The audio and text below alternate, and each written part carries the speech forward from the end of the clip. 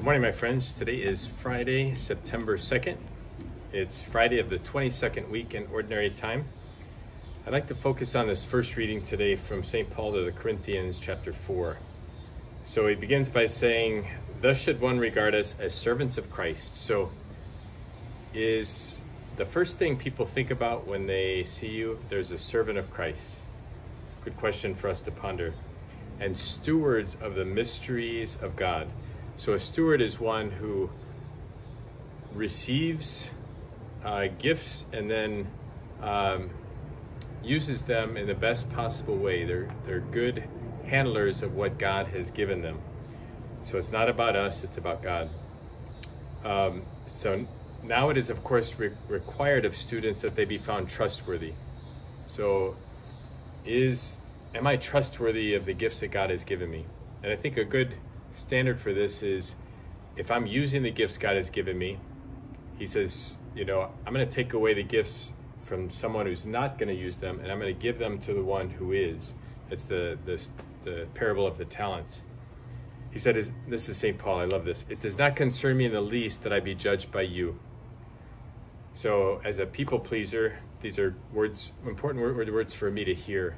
Am I playing for Jesus, or am I playing for, and I'm using that word playing, like, am I, playing for an audience of one, Mike Sweeney says. So do I worry more about what people think or what God thinks? Or by any human tribunal?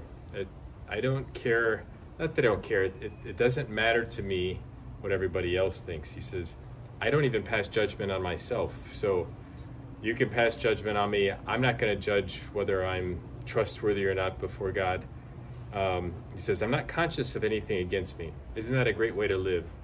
My dad always says, I want to be able to look in the mirror and like the person that I see. And so he says he's not living in any grave sin. And we know when we're in grave sin, don't we? He says, but I do not thereby stand acquitted. So even though I don't feel like I have any grave sin on me, it doesn't mean I'm totally innocent. He said, I'm not going to presume my salvation. And this is important. Sometimes we hear, if I just claim Jesus as my Savior, I'm done. It's not exactly what Scripture says here. So St. Paul is saying that God is the judge. We live our lives, we live virtuous lives, but ultimately God is the judge. He says, the one who judges me is the Lord. Therefore, do not make any judgment before the appointed time. So we shouldn't judge anybody else. We shouldn't judge ourselves. We should be living for God. And ultimately, he's the one that's going to be the judge. Until the Lord comes, for he will bring to light what is hidden. So there might be, this is where the last will be first, the first will be last. There might be somebody that outwardly looks like they're living a perfect life, but inwardly they're far from God. Or vice versa, outwardly somebody may seem like, they're far from God, but, they're walking this intimate relationship with the Lord interiorly. So we're not the judge. He'll bring to light what is hidden in darkness and will manifest the motives of our hearts. So why do you do what you do? What is your motivation? Is it so other people see you? Is it to gain attention, accolades, applause? Or am I doing it for the glory and honor of God? And then everyone will receive praise from God. So if we live this righteous life, doesn't mean we're perfect. None of us are going to be perfect in this life. We're going to be sinners. But we get back up, we go to confession, and we strive for holiness. We try to be good stewards of the gifts that God has given us and live this life and be the best version of ourselves that we can be.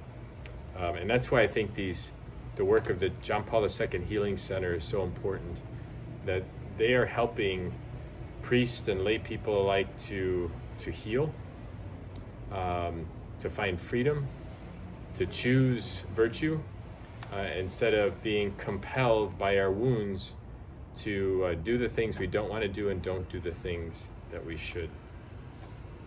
So let us pray. Heavenly Father, we thank you and praise you for all the gifts that you give us. Help us to be humble and good stewards of your gifts. to not judge ourselves, to not presume salvation, to not judge ourselves to hell, to not judge anyone else, but to know that you are the judge. Help us to live this life in virtue, trying to give you glory and honor in all that we say and do. May Almighty God bless you, the Father, the Son, and the Holy Spirit. Amen. Have a blessed day. Please continue to like, subscribe, and share these videos with at least one person today. And to you and to your family, buen camino. Have a good journey. God bless.